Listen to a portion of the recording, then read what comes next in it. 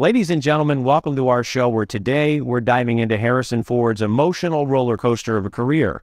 We've got tears, misfit actors, and Indiana Jones getting, dare I say it, and work as a round of applause from lovely fans like you. It's like that saying, you know, if a tree falls in a forest and no one's around to hear it, does it make a boom? Or in this case, let's talk about Indiana Jones and the Dial of Destiny. Ford, our favorite 80-year-old star, was digitally de-aged for his last role as the adventure-craving archaeologist. Hey, who wouldn't want to relive their youth? But our man Ford, and then we have Ford's co-star, Phoebe Waller-Bridge, who plays his unpredictable English goddaughter, Helena Shaw.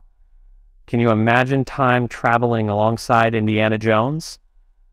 And what about the villain? Yes, Mads Mikkelsen, who admits to wanting to be Indiana Jones when he was younger.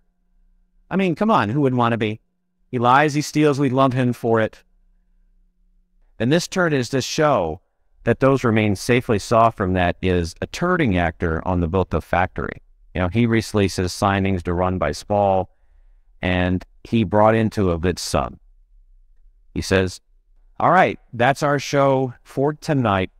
Be sure to catch Indiana Jones and the Dial of Destiny and join us next time for who knows what crazy topics. Thanks for watching, and remember, this podcast is brought to you by AI.